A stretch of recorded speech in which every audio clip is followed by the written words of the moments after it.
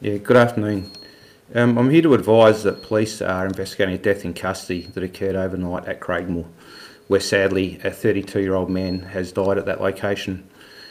The investigation's in its infancy, and I ask for understanding that there's things that I won't be able to talk about, in particular the identity of the deceased man at this time, as we're currently in the process of notifying relatives as to what's occurred. We believe that the death in custody is linked to a hit-run crash that occurred at Andrews Farm yesterday, just before 3 p.m. on Saturday, the 3rd of September. At that time, police and emergency services were called to St Lawrence Avenue, Andrews Farm, after reports that a man had been hit by a white Toyota Prado at that location, with South Australian registration WWJ 662. Following a domestic disturbance between a group of people all known to each other at that location. The 26-year-old pedestrian was treated at the scene before being taken to the Royal Adelaide Hospital in a serious but non-life-threatening, in a serious but non-life-threatening injuries. That matter is currently being investigated by Northern District CIB with the assistance of Major Crash Investigation Branch. Just after 9 p.m. last night, on the 3rd of September, we were called by a member of the public to attend at 5 Coringa Avenue at Craigmore. We were advised at that time that the man that may have been involved in the hit-run accident was at that premises and that he was armed with a knife. Police attended the address, and on arrival we identified that the Toyota Prado was at the front of the premises, and when police got out they could hear a heated argument occurring within inside the premises. We were also told by a witness at that location that there was a violent confrontation occurring inside. Police immediately entered the premises as they believed that there was an imminent threat to life at that location, and they located two males on the ground in the living room. The deceased man at the time was armed with a knife. Police disarmed him with that knife, and he was handcuffed and taken outside of the premises. Sadly, once outside the premises, that man became unresponsive. Police then provided medical assistance and gave CPR until SA ambulance arrived and continued treating the man at that location. Unfortunately, he was pronounced deceased at that address. During the incident and during the treatment, the man's actually disclosed that he had self-inflicted injuries, which are as a result of what's occurred inside the premises. A 41-year-old man also suffered wounds to his hands, and he was taken to the Lowell McEwen Hospital, where he received medical treatment. This matter has been determined a death in police custody, and Major Crime and Ethical and Professional Standards Branch are investigating the circumstances surrounding both the incidents, and in particular the incident at Craigmore. The cause and circumstances of the man's death will be thoroughly investigated. There will be an independent and full and comprehensive investigation into that incident and the earlier hit run to identify the links between the two, and a report will be provided for the coroner. The nature of the investigation of this type is natural under the circumstances, and should someone die in police custody. We're currently seeking anyone that has information or may have witnessed the incident that occurred at the hit-run accident at St Lawrence Avenue at Andrews Farm just before 3 p.m, or the incident that occurred at 5 Coringa Avenue at Craigmore. We ask that anyone that may have knowledge of the occupants of the white Toyota Prado, South Australian registration, WWJ 662, that was involved in the hit run, if they have knowledge of the occupants of that vehicle between 2 p.m. and 9 p.m. yesterday, we asked those persons to contact Crime Stoppers on 1800 333 000. I'll now take any questions. What was the relationship between the deceased man and the Craigmore man? Okay. The hit-run incident, all the persons involved in that incident were known to each other, and then subsequently when this man has attended at the Craigmore address, he's known to the occupants of that residence as well. So he didn't live there at that Craigmore address, the man who died? No, he was known to the people that live at that house. And do we believe, so the Toyota Prado, that was a stolen vehicle? Currently we're trying to determine exactly whether that vehicle is or isn't stolen, and that's an early part of the investigation. That will form part of the larger investigation. Do you know what the argument was about at the Craigmore property? It's very early, and I won't be commenting on what's actually occurred, other than the fact that unfortunately this man has sadly died at that location. The man who died in Craigmore, had he been wanted by police for a number of weeks? Listen, currently, as I said, I'm not going to provide any information about other incidents that this man may have been involved in, because I can't, for the dignity of himself and his family, we're still notifying next of kin, so I'm not going to give anything that may divulge Without his identity. That detail though, was he wanted for other matters? I won't be commenting on that. And it was a neighbour that alerted police to the property that there was an argument going on? No. Police were advised that the man was at the premises and that the Toyota Prado was there, and he was out the front and armed with a knife. Advised by who exactly? Yeah, an occupant of that house. So another person not involved in the altercation? Yes. Can we go back to the Prado? Yes. You don't know if it's stolen or not? Listen, Wouldn't a registration check determine that pretty quickly? The registration check does determine that, but we're actually trying to identify where those number plates are from and when they were obtained. Yeah.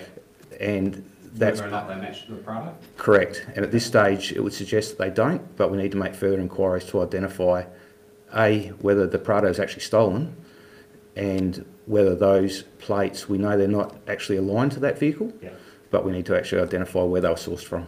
Okay. And when police got to this house at Craigmore and the pair of them were on the lounge floor, both were obviously still responsive at that stage. Yes, they were. You took the deceased man out the front. Was he bleeding?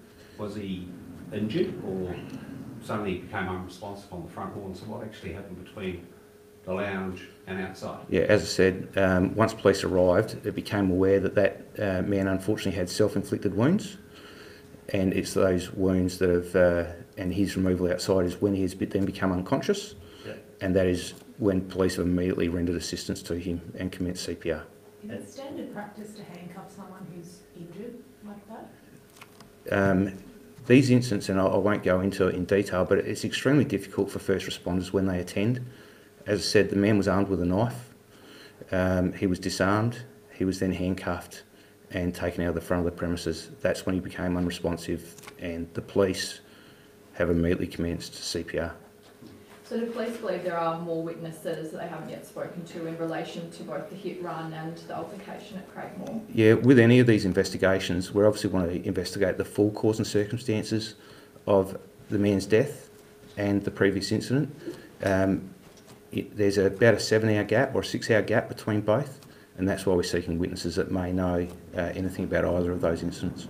Have police been able to question the Craigmore man? Is he still in hospital? Or? He's been treated for his injuries, and I can't tell you what his current status is. There was another death in custody back in May in the city. Yes. That was about 4 months ago. Is there any update on the investigation for that? No, I won't be commenting on that investigation today. Sorry, going back to the Prado again, you calling for people who may be missing a white Toyota Prado to contact? No, we're not. I'm seeking witnesses that may have seen the white Toyota Prado bearing the number plates that do not match the vehicle. Okay. And are you prepared to say these self-inflicted wounds, were they in the abdomen or the hands or where? No, I won't comment on that. We're all done with that one, everybody. Inspector Featherby can speak about the Port Neill death as well. There wasn't anything further on that one? No. Oh, okay. There you go, boss. Okay. At about 4:40 p.m. Yesterday, on Saturday the 3rd of September, Tumby Bay Police were tasked to 107 Chalmers Road, Port Neill, in relation to a triple O call. Police and South Australian Ambulance attended that location, and we found a deceased male who's aged 66 years. Port Lincoln CIB have attended that location late yesterday, and that death has been determined to be suspicious. Last night, a 28-year-old man from Port Neill was arrested and has now been charged with the murder of the man that was located at that location. The charged man will appear in the Port Lincoln Magistrates Court tomorrow. This morning, Major Crime, Forensic Response Section and a forensic pathologist have travelled to Port Neill to support Port Lincoln CIB and the remote area policing teams that are out there. And at this stage, a further comment will be made once we know further, because that investigation is in its infancy and the preliminary investigation is currently occurring. Can you tell us how the two people knew one another? Is it believed they knew one another? As I said, that investigation is actually in its very, very early stages. We've had members arrive there this morning. We're trying to determine, obviously, the relationships between the persons, and that will be one part that actually is significant in that investigation. And can you tell us how he died? No, not at this time, I can't. What type of injuries he had, or? No, for operational reasons, as I said, that investigation's in its infancy. We've got members that have arrived there this morning, and there's quite a number of inquiries that need to be undertaken before we comment further in relation to the circumstances around that death. Did he live in Port Neill in the caravan, or was he travelling around?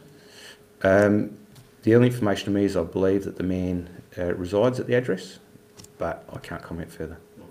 And did he die in the caravan, is it believed? As I said, the investigation's in its preliminary stages, and I won't be speaking further around the circumstance till we have further details once both Major Crime, Forensic Response and the pathologist have examined that scene. What info led police to the accused? Where was he arrested? Yeah, at this stage, as I said, I won't comment on that easier. Apologies. The media statement this morning referred to a welfare check. Is that the triple O call? Yes. So someone's rung police saying you've got to do something please check on Mr. Rex inside the caravan. Is that what happened? Yeah. So as I said, Tumby Bay Police were called to attend at that location, and it was once they attended that they found the man deceased. Was either the victim or the accused already known to police? The investigation, as I said, is in its infancy, and I won't be commenting at this stage in relation to whether those persons are currently known to police. This is obviously a small community. How tragic is an incident like this in a community where people know one another? I think any of these incidents that have occurred yesterday, both the ones in the CBD and the ones in the country, are extremely traumatic for not only the first responders, but the families of the persons involved. So that would probably be heightened in a small community where people certainly know each other. And it's Father's Day today. Are you able to tell us, was this man a father? Has the family lost their father? I don't have that information at present, sorry. All good, everyone? Can I just make a quick comment? The pedestrian killed in a fatal crash on the beach overnight. Do you have any details on that? Was the driver speeding? Was there As you mentioned. any further comments? No. Okay.